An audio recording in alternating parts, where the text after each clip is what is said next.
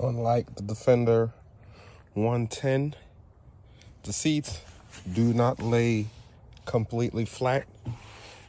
So it's stepped up again.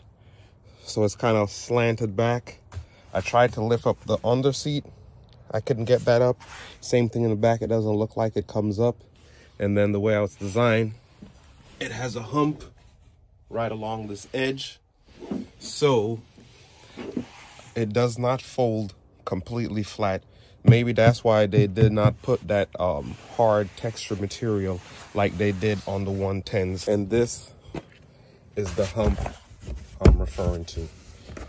You pull it up, that's what it looks like down there. Try to see if I could fold the under seat forward. It does not fold forward.